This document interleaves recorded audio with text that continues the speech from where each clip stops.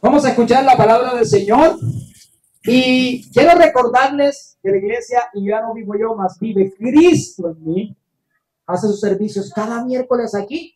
Si usted necesita información, aquí mismo los domingos tenemos aquí para orar por usted. Nuestro pastor Elkin Turizo y esposa, familia, le están invitando, oiga, no a que participe más, sino a que participe de una relación incondicional. Un amigo que nunca falla, un amigo que siempre está ahí, que nunca tiene el teléfono ocupado, que te da seguridad, que te da todo lo que necesitas. Y de ese amigo queremos hablarte esta noche, pero después de esta noche, tú necesitas crecer en esa relación con Dios. Así que vamos a escuchar la palabra del Señor de parte, hoy invitado especial desde los Estados Unidos de América. Con ustedes, nuestro amigo y pastor Darrel Davis. Bríndale un fuerte aplauso al Señor. Y nuestro pastor, amigo, traductor, Justin. Amén. Gloria a Dios, ¿sí? All glory to God, yes. Le damos la gloria a Dios. Bueno. Un momento, por favor.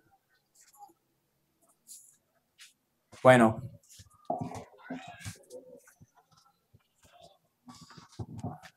I am very happy to be here tonight. Estoy contento de estar aquí en esta noche. I know many of you are doing other things here in the park. Sé que muchos aquí están haciendo muchas cosas en el parque. But I'm going to trust that the Holy Spirit is going to use my voice to touch your heart tonight. Pero confío que el Espíritu Santo va a usar mi voz para tocarle a usted en esta noche. And some of you may come to know Christ tonight. Y algunos de ustedes puedan venir a Jesús en esta noche. You see, that is a message that changed my life. ¿Saben que ese es el mensaje que cambió mi vida? It's the message of Jesus Christ. El mensaje de Jesucristo. The Bible says that God so loved the world La Biblia dice que de tal manera amó Dios al mundo that he gave his only son, que dio a su único hijo that whoever believes in him para que todo aquel que en él cree should never perish, no se pierda, but have everlasting life. mas tenga vida eterna. I met the Lord Jesus when I was 24 years old. Conocí al Señor Jesús cuando tenía 24 años. Now, I had gone to church when I was a teenager. Yo iba a la iglesia desde que era un adolescente. I had been baptized at the age of 15, Inclusive me bauticé a los 15 años. and I knew some things about the Bible, Y sabía algunas cosas acerca de la Biblia, but I really didn't know Jesus. pero no conocía a Jesús. And it's interesting because many of us are in the same situation. Y es interesante porque muchos de nosotros estamos en la misma situación. You see, sometimes we think that being religious is good enough. Y a veces pensamos que ser religioso es bastante bueno. And the story I want to talk to you about tonight is about a religious man. Y la historia que le quiero contar es acerca de un hombre religioso. The Bible says that this man came to Jesus at night because he had questions. La Biblia dice que este hombre vino una noche a Jesús porque tenía preguntas. He had concerns on his heart. Tenía preguntas en su corazón. And these were not just questions about this world. Y no solamente preguntas acerca de este mundo, But they were questions that are important in light of eternity. eran preguntas acerca de la eternidad. His name was Nicodemus, Y su nombre era Nicodemo. and he came to Jesus one night Y vino una noche a Jesús because he was wanting to know more about who Christ was. porque quería saber más acerca de quién era Jesús. Maybe you've had questions about Jesus in your own heart. Ahora quizás usted tiene preguntas en su corazón acerca de Jesús. You may be wondering, does he love me? Y se pregunta en su corazón, ¿será que Él me ama? Does he care for me?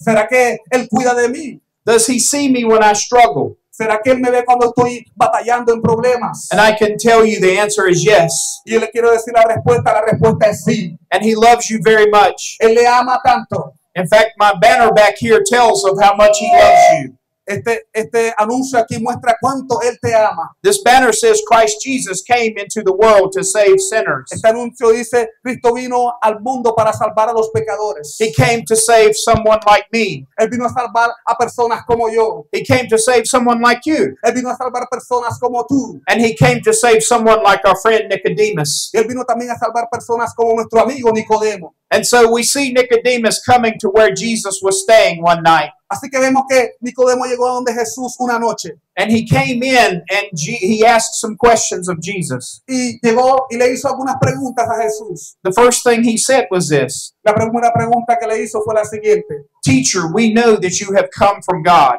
Le dijo, maestro, sabemos que tú vienes de Dios. Because nobody can do the things that you do unless God is with that person. Porque nadie puede hacer las cosas que tú haces a menos de que Dios esté con él. This was the concern on Nicodemus's heart.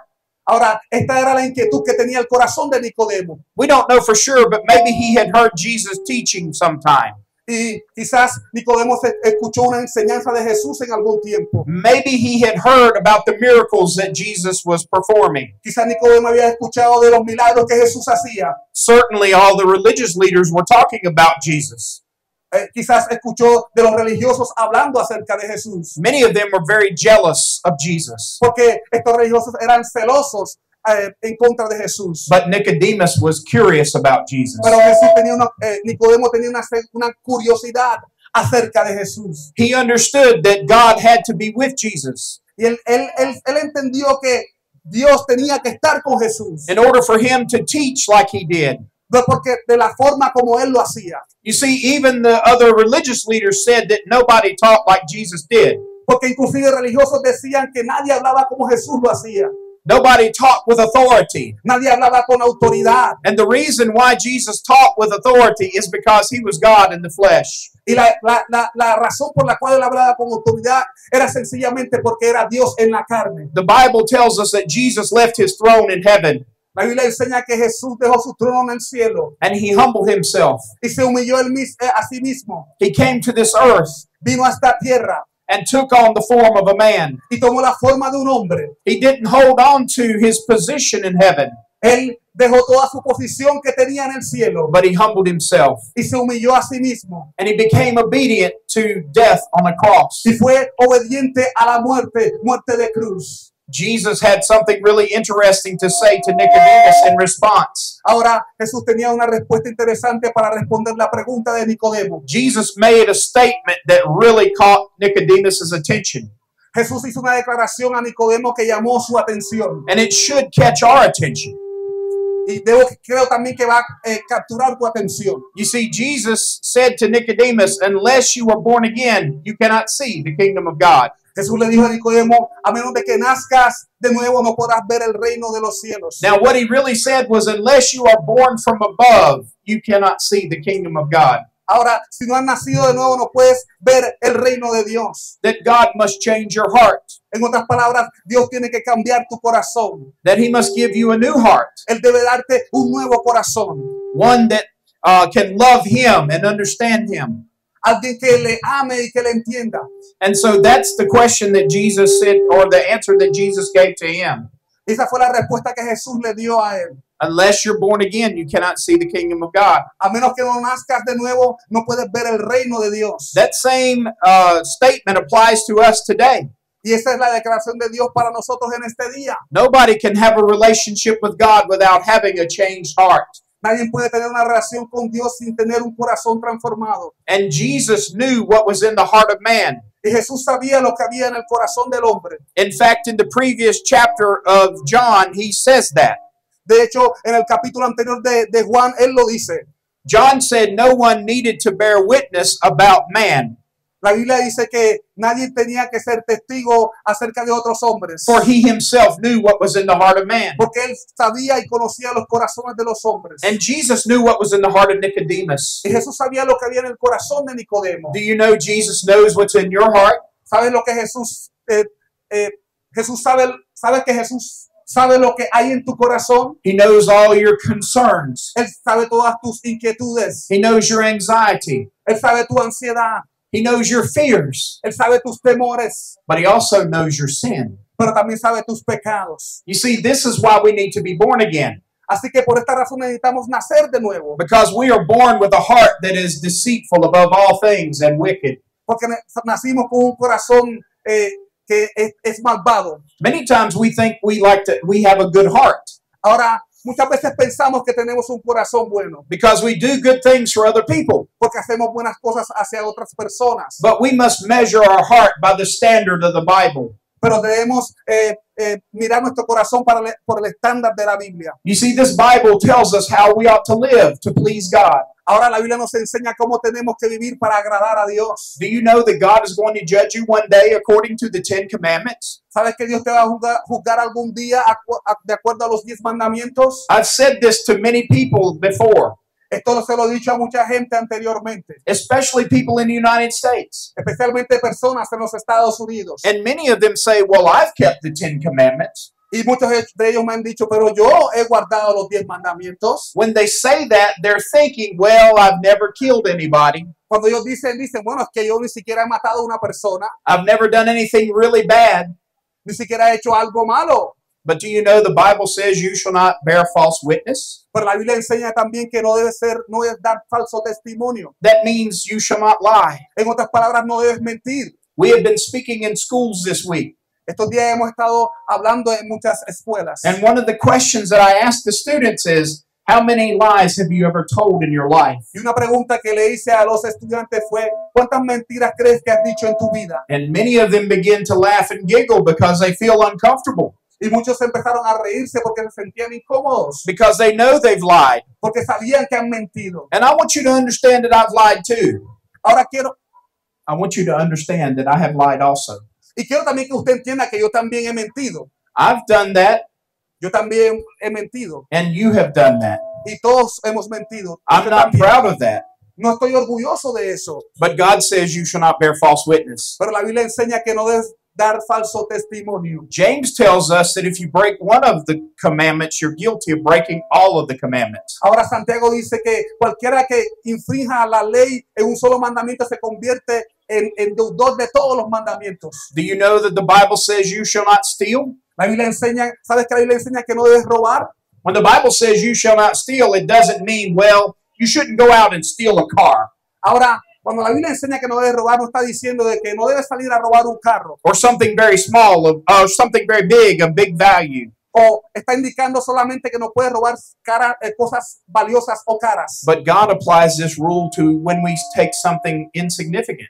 Dios también aplica esto para cuando tomamos cosas insignificantes. And I'm sure every one of us here has taken something in our life that we shouldn't have. Y yo estoy seguro que alguno aquí ha tomado algo que no le pertenece en algún periodo de su vida. Now, Jesus took the law even further, Ahora, Jesús llevó la ley aún más allá. because he said if you look at another person with sexual desire, you've committed adultery with that person already in your heart. Porque Jesús dijo que si tú miras a una persona con un deseo en tu corazón, ya cometiste adulterio en tu corazón. Have you ever looked at another person with lust? ¿Alguno aquí ha mirado a una persona con deseos sexuales? Now, if God were to judge you based on your answers, what do you think would happen?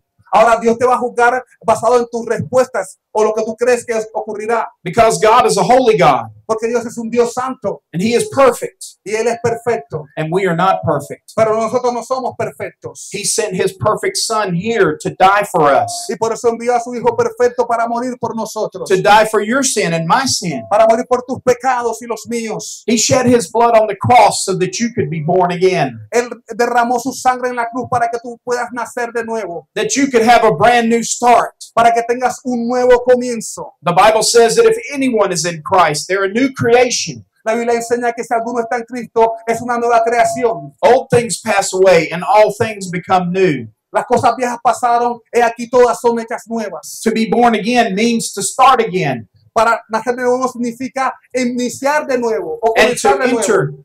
enter into a new relationship with God. Ingresar a una nueva relación con Dios. Now, we look at Nicodemus's life. Ahora miramos la vida de Nicodemo. We know that Nicodemus was a very religious person. Y sabemos que Nicodemo era una persona muy religiosa. He knew the Bible. Él conocía la Biblia. He even went to the synagogue or the church. Inclusive iba a la sinagoga o a la iglesia. He could probably tell you some of the commandments and some of the verses. Quizás podía decirte algunos de los mandamientos y de los versículos. But Jesus said it's not enough, Nicodemus. Pero Jesús le dijo, no es suficiente, Nicodemo. You must be born again. Debes nacer de nuevo. You must be born again. Debes nacer de nuevo. You must be born again. Debes nacer de nuevo. Because man needs a change of heart. Porque el hombre necesita un cambio de corazón. Nicodemus needs a change of heart. Nicodemo necesitaba cambiar su corazón. Maybe you do. Quizás usted también. Maybe the Spirit of God is speaking to your heart today and saying, yes, that's what I need. Y quizás el Espíritu Santo está hablando a tu corazón y está diciendo, te está diciéndote ahí, sí, es lo que necesitas. In just a few moments, I'm going to share with you how you can be born again. Y en unos pocos minutos te voy a enseñar cómo puedes nacer de nuevo. But as Nicodemus heard the words of Jesus, he was confused. Así que cuando Nicodemo escuchó las palabras de Jesús, estaba confundido. You see, he thought Jesus was talking about physical birth. Porque él pensó que Jesús estaba hablando del nacimiento físico. He thought that Jesus meant to go back into his mother's womb. Él pensó que Jesús estaba refiriéndose a regresar al vientre de su madre. Which we know is impossible. Lo que sabemos que es imposible. And so that's why it was confusing to Nicodemus. Así que eso era lo que estaba confundiendo a Nicodemo. But Jesus clarified that. Pero Jesús clarificó eso. Jesus said, unless you're born of water and of spirit, you shall not see the kingdom of God. Así que Jesús le dijo, a menos de que nazcas de agua y del espíritu, no puedes ver el reino de Dios. The water can represent our physical birth. Ahora, el agua puede representar nuestro nacimiento, no puede representar el nacimiento físico. But we must have a spiritual birth. Porque tenemos que tener un nacimiento espiritual. Some people believe the water represents repentance. Ahora, hay gente que cree que el agua representa arrepentimiento. You see, repentance is an important step to becoming born again. Así que arrepentimiento es el primer paso para nacer de nuevo. God's word says, unless you repent, you will perish. La Biblia dice que si no te arrepientes, perecerás. You see, the problem with our sin is our sin has a penalty. El problema con nuestro pecado es que nuestro pecado tiene una pena. The Bible says that the wages of sin is death. La Biblia enseña que la paga del pecado es la muerte. Death is spiritual separation. La muerte es separación espiritual. You see, our sins have caused us to be separated from God. Así que nuestros pecados nos han separado de Dios. And if you die in your sin, then you will be forever separated from Him. Así que si usted muere en sus pecados, estará eternamente separado de Dios. You'll be separated from the one that loves you so much Estará separado eternamente de aquel que te ama mucho. that He gave His only Son. Aquel que dio a su único hijo. But do you know that the Bible says this? Pero ¿sabes lo que dice la Biblia? It is not God's will for any to perish, Que la voluntad de Dios no es que nadie se pierda. La voluntad de Dios es que ninguno se pierda. but for all to come to repentance. Sino que todos vengamos al arrepentimiento. In other words, God's heart is for you to come to Him. Así que, en otras palabras, el corazón de Dios está contigo para que vengas a Él. God's heart is for you to turn away from your sin. El corazón de Dios está contigo para que le des vuelta a tus pecados. My friend Johnny Wilson tells a story. Mi hermano, mi amigo Johnny Wilson siempre dice una historia. When he was in school, a friend of his put a poster on his school locker. Ahora, cuando estaba en el colegio, uno de sus amigos colocó un anuncio o un póster en su locker. And that poster said, repent. Y ese póster decía, arrepiéntete. And other students saw that poster and they did not know what it meant. Y otro estudiante vio aquel póster y ni siquiera sabía qué significaba. So Johnny put a poster on his locker. Así que Johnny colocó este póster en su propio locker. And it said, turn. Y decía, da la vuelta. See. O cambia. And people asked, what does that mean, Johnny? Y la gente le preguntaba, ¿qué significa eso, Johnny? And Johnny said it meant to repent. Significa arrepentimiento. You see, repentance is a change of direction. Arrepentimiento es un cambio de dirección. We're going the wrong direction. Vamos en la dirección incorrecta. We're in danger of perishing. Vamos hacia el peligro. But God calls us to turn and come to Him. Pero Dios nos llama a hacer un cambio y ir hacia Él. The Bible says there's a way that seems right to man, but the end of that way is death. La Biblia dice que los caminos del hombre parecen a su pensamiento bueno, pero su fin es camino de muerte. But Christ died so that you wouldn't have to perish. Pero Cristo murió para que usted no perezca. Why did Jesus have to die? ¿Y por qué Jesús tuvo que morir? He had to die because the Bible says, without the shedding of blood, there is no forgiveness of sin. Él murió porque la Biblia dice que sin derramamiento de sangre no hay remisión de pecados. It reminds us of the blood sacrifices that they made in the Old Testament. Y nos recuerda aquellos sacrificios de sangre que se hacían en el Antiguo Testamento. When people sinned, they had to bring a perfect animal to the altar and sacrifice it. Cuando la gente pecaba tenía que traer un animal a sacrificio al altar. But the book of Hebrews tells us that that sacrifice was not enough to remove our sin. Pero el libro de Hebreos dice que esos sacrificios no eran suficientes para remover nuestros pecados. It just covered our sin temporarily. Sencillamente cubría nuestros pecados de manera temporal. But Hebrews also tells us that Jesus gave a better sacrifice. Pero la Biblia también enseña en Hebreos que Jesús hizo el sacrificio perfecto. He offered himself as a sacrifice. Él se ofreció a sí mismo como un sacrificio. And the Bible says that afterwards he went into the grave. Y la Biblia dice que después de eso, después de la muerte, fue a la tumba. And he came back alive on the third day. Y resucitó al tercer día. And as he ascended into heaven, Ahora está sentado en el cielo. he offered himself on that altar in heaven. Él se ofreció en ese altar en el cielo. And then he sat down at the right hand of God. Y ahora está sentado a la diestra de Dios, a la mano derecha. When he sat down, it means that his work was complete. Y cuando se sentó, significa que su obra fue completada. And the Bible says that he's waiting for the day that his enemies are made his footstool. Y está esperando por el día en que sus enemigos estarán al estrado de sus pies. When Jesus was on the cross, Cuando Jesús estaba en la cruz, some of his last words una de sus últimas palabras were, "It is finished." fue consumado es. What is finished? ¿Qué significa consumado es? The offering that satisfied the wrath of God. Que la ofrenda de su cuerpo había satisfecho el corazón de Dios. You see, God says that Jesus became sin for us, even though he knew no sin, La Biblia dice que Jesús se hizo pecado aunque no había cometido pecado, so that we may be made right with God. para que seamos justos delante de Dios. If you want to be born again, you have to come to Jesus. Así que si usted quiere nacer de nuevo, tiene que venir a Jesús. You have to be made right by him through the cross. Así que usted tiene que ser justificado por él a través de la cruz. Jesus himself said, "I am the way, the truth, and the life. Jesús mismo dijo, yo soy el camino, la verdad y la vida. And no one comes to the Father in heaven but by me." Y nadie viene al Padre sino por mí. Only way you can come to God is through Jesus. La única forma de venir a Dios es a través de Jesús. And maybe that's what you know you need to do today. Y es lo que tú de pronto sabes que necesitas hacer hoy. Maybe God's Spirit is speaking to your heart. Quizás el Espíritu Santo te está hablando a tu corazón. God says that no one can come to the Father, no one can come to Jesus unless the Father draws them. La Biblia dice que nadie puede venir a Jesús a menos de que el Padre lo traiga. Will you come to Jesus today?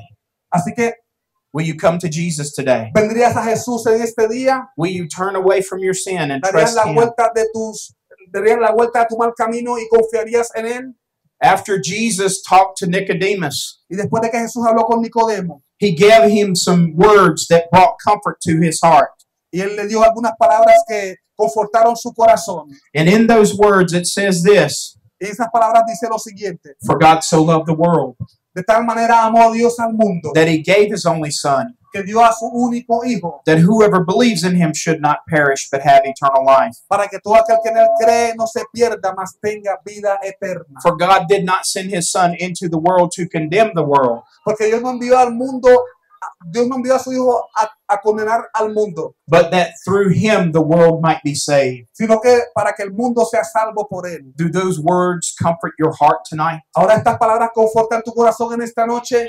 They comforted my heart on the day that I received Christ, Estas palabras confortaron mi corazón el día que recibí a Jesús. because I knew no matter what happened to me in this life, I would go be with Jesus.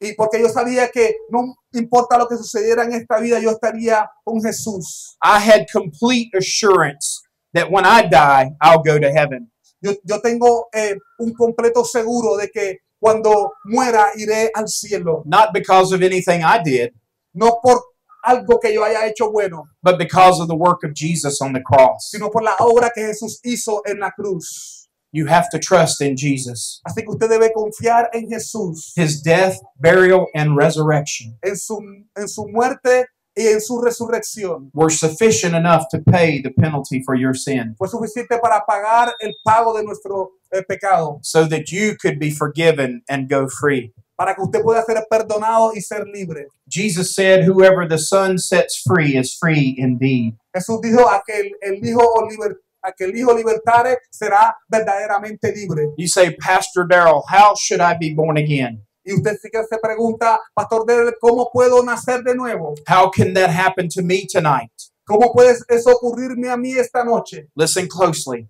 Escuche cercamente. The first step is to admit to God that you've sinned. El primer paso es que usted, That's no big revelation to God. He knows your heart. Admit to God that you sinned. Admit to God that you sinned. ok, el primer paso es que usted tiene que admitir delante de Dios que ha pecado. And that is no surprise to God because he knows your heart. Ahora eso no sorprende a Dios porque Él conoce su corazón. Remember when I read the verse that Jesus knew what was in the heart of man? ¿Recuerda cuando leímos el versículo que Jesús conocía el corazón de los hombres? He knows your heart. Él conoce tu corazón. But the good news is he demonstrated his love for you while you were still a sinner. He died for you. Pero la buena noticia es que Él demostró su amor, aunque nosotros habíamos sido pecadores, Él murió por nosotros. And then you have to believe on the Lord Jesus Christ.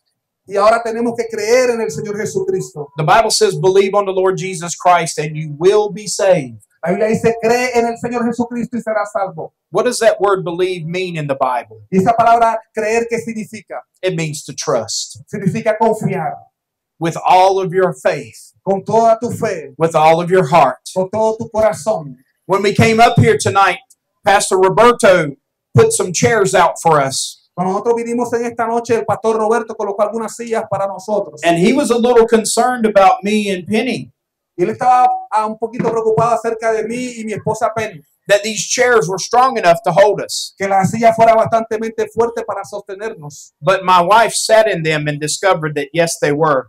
Pero mi esposa se sentó primero y descubrió que sí, podía sostenernos. That's what it means to trust, Y eso es lo que significa confiar. to have confidence in the cross, Tener confianza en la cruz. just like we have confidence in these chairs. Así como cuando tenemos confianza en sentarnos en estas sillas. And then the most important step Ahora, el paso más importante es el siguiente.